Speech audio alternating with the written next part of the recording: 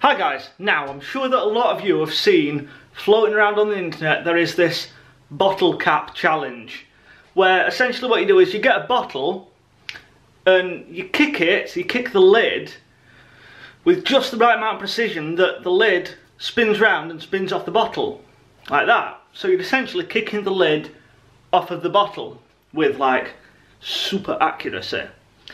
I was going to try this challenge, but I thought with sort of maths and science and stuff like that, we'd try and figure out how to give ourselves the best chance of being able to do this bottle cap challenge.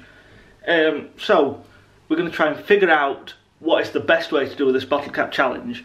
And first of all, we need a bottle. Ta-da! We have a bottle. I'm going to pull this label off though because we don't want no product placement. I need two hands. Because I'd hate for you guys to see that I'm using Asda brand lemonade. Done! So let's think about where we're going to position this here bottle. Like, how high are we going to put it? Do we put it like, so the bottom of the bottle is sort of hip height? Or what? See, I'm thinking that we put the lid so it's about the height of my hip. Because when you kick, that's about where your leg's going to go. Right? That makes sense? I think it makes sense. So, we need to find something where the bottle lid is at hip height. Yeah, that's the first step. Another thing we need to work out is how far away from the actual bottle that we need to stand, because it needs to be the perfect distance. You don't want to be too far away because then you'll just miss the bottle, you'll be kicking thin air. So we need to measure the distance from my hip to my foot. See how long that is.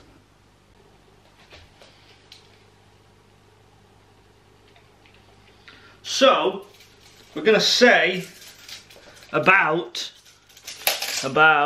wait, 3 feet. It's 3 feet between my feet and my hip. So knowing that, we know that we need to be stood about 3 feet away from the bottle. So we need to be 3 feet away from the bottle lid needs to be at hip height for optimum kicking purposes. Yes, I'm feeling good about this. Something else that we need to take into consideration is what is on our actual feet when we kick. I mean, if you're wearing just sort of socks or you're doing it barefoot, you have an intuition of where your foot ends. You know sort of the distance between, like, you know how far you can kick really. But perhaps using a shoe will be better. Wearing a shoe to kick will be better because it's got more of like a rubbery sort of grip.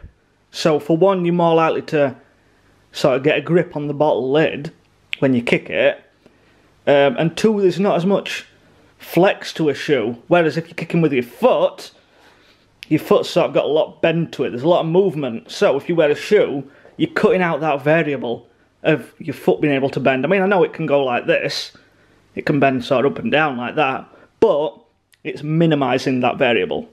So we want to be 3 feet away from the bottle. Wearing shoes, the bottle has got to be at hip height, or the lid anyway.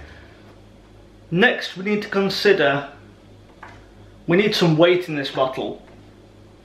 Mainly because it's a little bit windy outside and I don't want the bottle to blow over. And we're going to loosen the lid a little bit. I'm not entirely sure, in fact I'm fairly sure that everyone loosens the lid a little bit during the bottle cap challenge.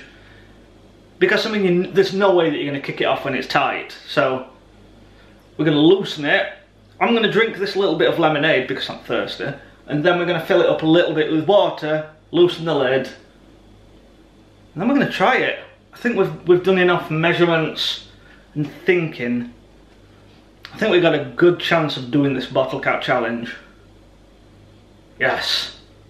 So I'm outside now. I've got the bottle. I filled it up like, I don't know, like a third, just over a third full of water.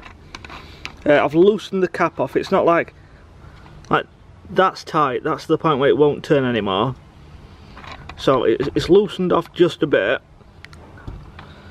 So yeah, also I've put it on this table here because the bottle lid comes up to just about where my hip is, so this is perfect. So we also must remember that we need to be 3 feet away from where the bottle is going to be. So here's 3 feet. I put my foot right there. Wait, there. That is perfectly 3 feet.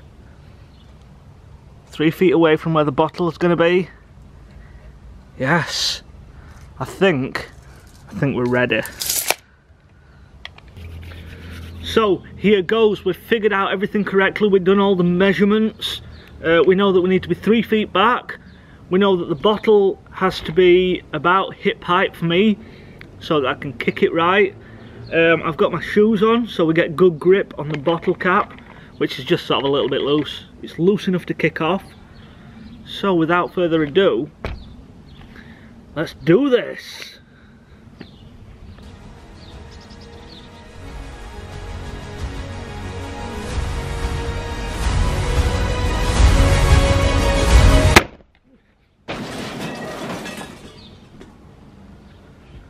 I have no idea how you do this challenge.